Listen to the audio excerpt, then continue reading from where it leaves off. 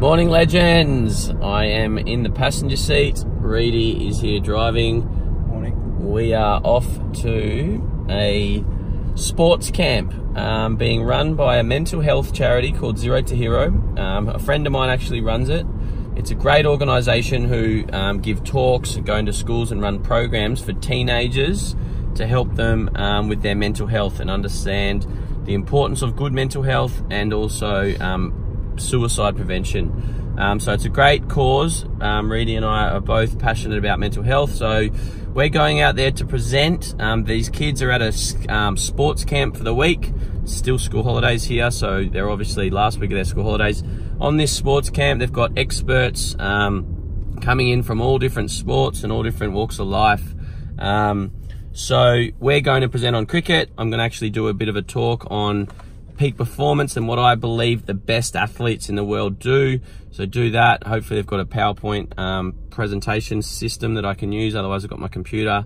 And then we're going to teach some cricket skills. Not sure what the standard of people or athletes are going to be. They're going to be from a variety of different sports. I did this same thing last year, so I've got a bit of an understanding of what it's going to be, but then we're going to do a bit of fielding and depending on their facilities, maybe a bit of work in the net. So looking forward to getting into it this morning. We've got a 45-minute drive out to Whoop Whoop. Road trip out to Bullsbrook.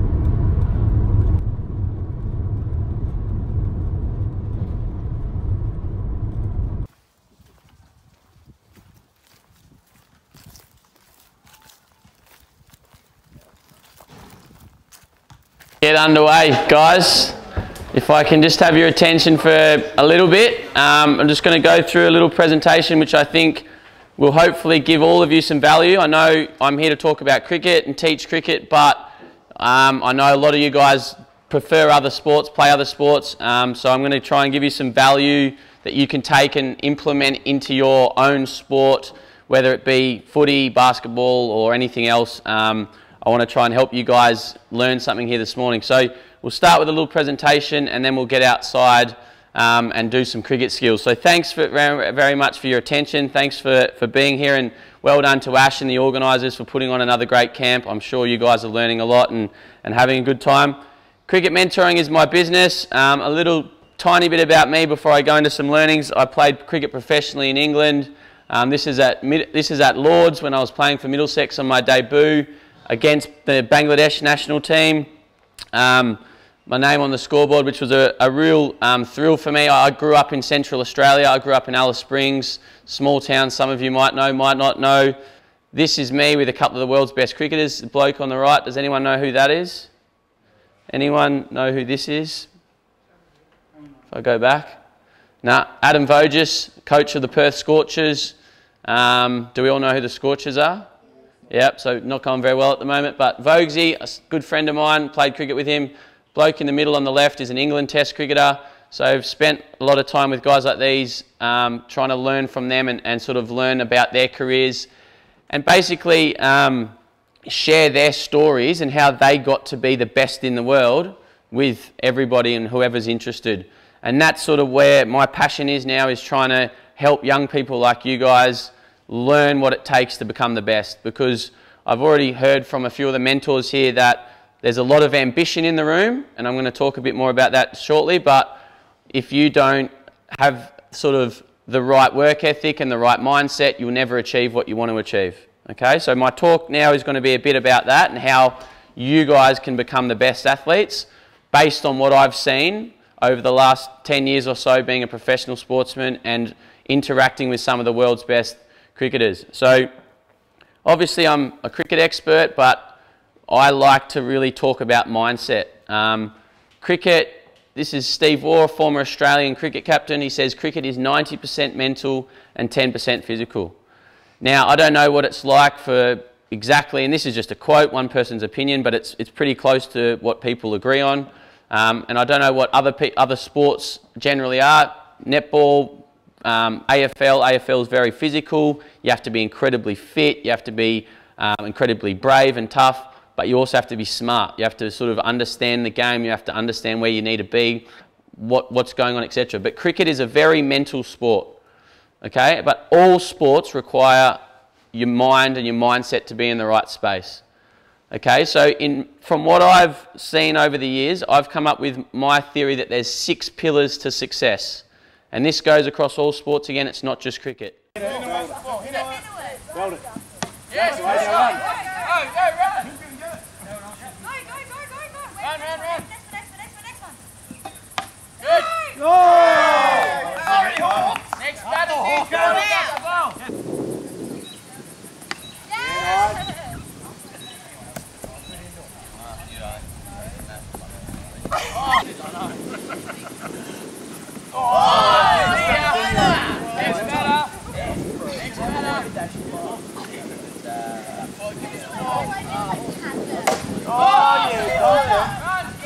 Run a couple.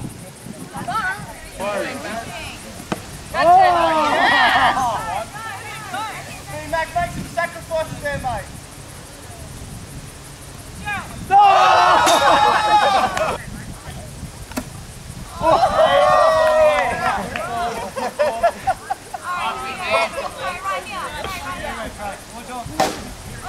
Oh yeah, you stood up that, baby. Morning done with the sports camp. It was an interesting session. There was about 30 kids, some far more engaged and interested than others, some just no interest at all. They wanted to just sleep and weren't interested. It was a bit different to the last camp I went to. This one was run by a town council down in Waroona, which is south of Perth, and so I think some kids didn't actually even want to be there. Whereas last camp I went to for that was all the kids were really keen to be there. All the kids were really keen to learn. So it was a challenge. It was interesting. There were some good kids though. Their cricket skills were pretty minimal. They hadn't done much cricket before, but I gave quite a good talk, which I think a lot of them got value from. So good that is done. Nice to help out with the mental health charity. As I've mentioned previously, we're now heading back into Perth. 45-minute drive back to Perth. And then gonna do some content editing, get some content out today. Got a few YouTube videos that need to be edited and published, and then coaching and training this afternoon. Just been to Harvey Norman, picked up a new Garmin watch. You little beauty. Garmin's a brand I love. I want to try and get sponsored by them. I've been trying. So if anyone knows someone at Garmin, let me know. Just got our coffees. You little beauty. Reedy's holding a brand new toy, which I'm pumped about. Nothing better than a coffee mid-morning. Here's my new watch, Garmin Forerunner 235. Absolutely pumped to get this bad boy up and running. I love my watch. It's one of my favorite things. I need it for my coaching. I need it for my running. This is an absolute belter. Here it is. Exciting new watch from Garmin.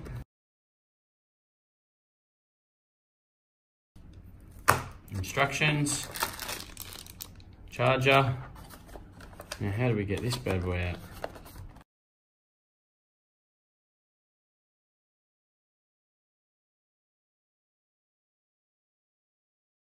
Ta-da!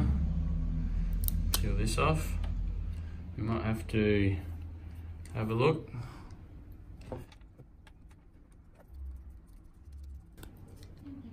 We're away.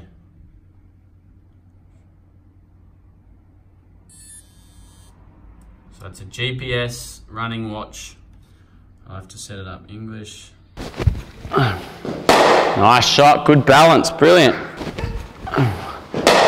That's the one, that's the danger ball. You just got to try and get something behind it rather than pushing your hands at it. You just got to try and get in line with it and just stop it. Even if it hits your pad, you're never going to get out LB. Just got to try and not scoop it in the air. Nice shot. Look where you're finishing though. I want you to try and finish outside off. That's it. Get across. That's it. More balance.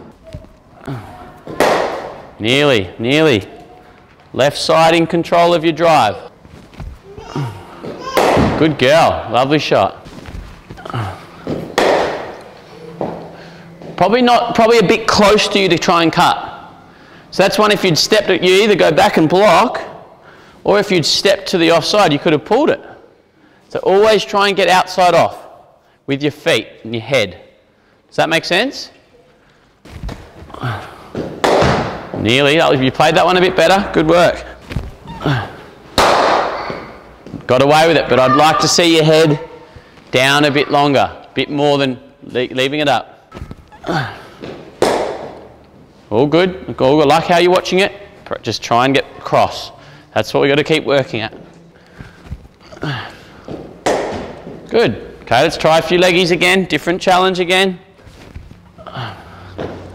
All good. That's a leave. Spin and bounce. Excellent footwork, Chloe. Well done. Got inside the line of the ball beautifully. Even better. Lovely shot. Look, because you're getting set, your balance, you can get power, rather than when you're falling away, there's no balance, no power.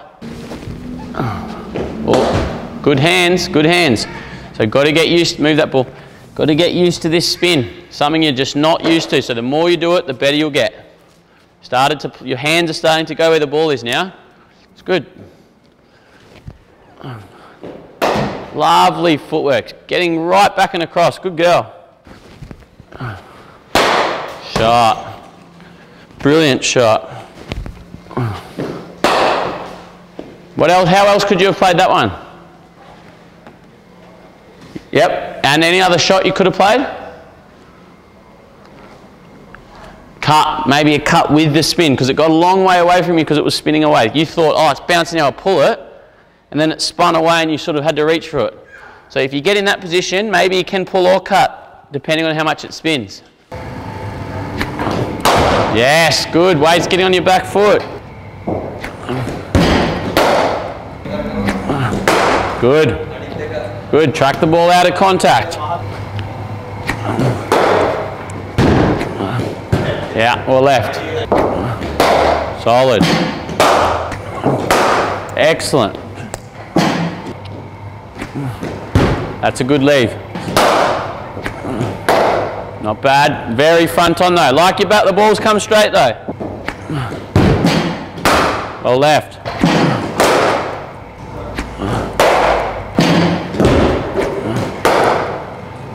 Side on. Really work. Getting back and then side on. Weight in your left foot, back foot. Shot. Or left. Shot. That's catching height though. Good. Good. Solid D. Love that. Really nice shot in here, but I would rather see you be disciplined and hit that with a straight bat, because if you're coming across with a lot of bottom hand, if it holds up a bit or swings a bit, leading edge or bold is on the cards. Rather you just punch that through mid-on. Runs. You push to that. So what you've done so well is you've like let your forward defence, you've let it come and your top hand's in control. That one you pushed at. Bottom hand pushed at it and your bat sort of went across. Okay? Rather than straight. Yes, mate. Brilliant. Shot, boy.